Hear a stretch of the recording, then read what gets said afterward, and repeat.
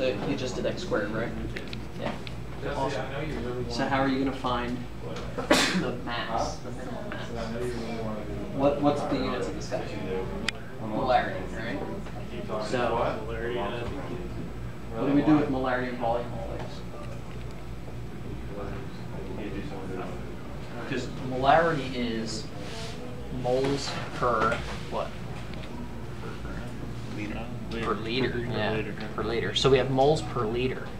So if this guy is, molarity is moles per liter, and you know that's 2.7 times 10 to the negative 2. Yeah.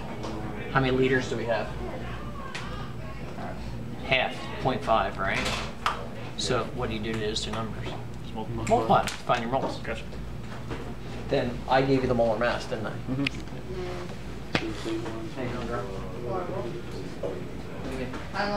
That's right.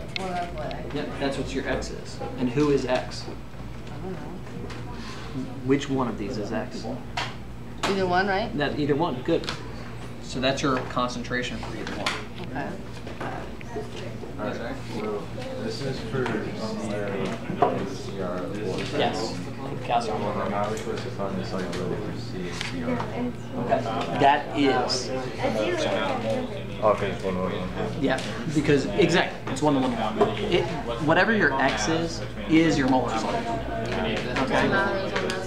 Doesn't matter because everything on that side is always going to be 1 mole. Okay. And your x is always 1 mole. Is that like the one where, like, sometimes in the problem they give you like the number and you put that on the bottom? Like in the first one we did, it said like 0.10. Only KSP problems will ask you for the molar solubility. And then for C, you're going to have the speculative ions, so the A and the NO3 don't matter. Yes, exactly. Okay. And what's the units of this guy? Molar. Molar, right? Which means this is how many moles for every 1 liter. How many liters do we have? So you just have to times that by 5. No. 0.5. Or 0.5, right? Divided by 2. Exactly. And that will give you your moles.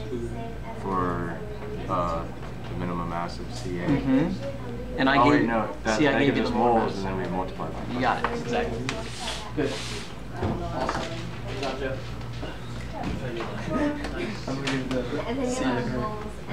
Good job. I don't know where else to go. Okay, you're done. You're done. That's your molar solubility there, right? Okay. Yep. That must be. It's for C. And what's the units of this guy? Yeah, which means it's this many moles for every 1 liter. Okay. How many liters do you have? Yep. Half? Half a liter. Okay. So how many moles? Another 2? Yes. Okay. Yeah. And then I gave you the molar mass there. You guys all right? You guys all can see, right?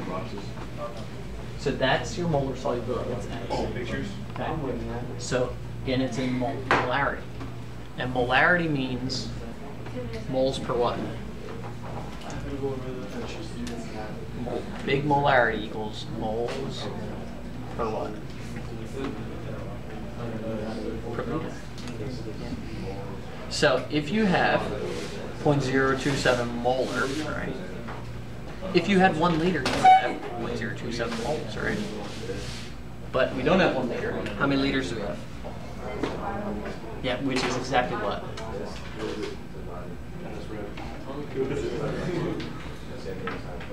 It's half, yeah. Because we have 1 liter is 1,000 mils, right? So that's exactly half.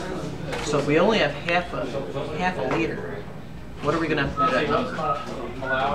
Divide by 2, exactly. And that gives your moles. Once you know your moles, remember, grams divided by molar mass gives you those moles. Okay, and I gave you the molar mass. Yeah, that's the formula right there. Exactly. Okay?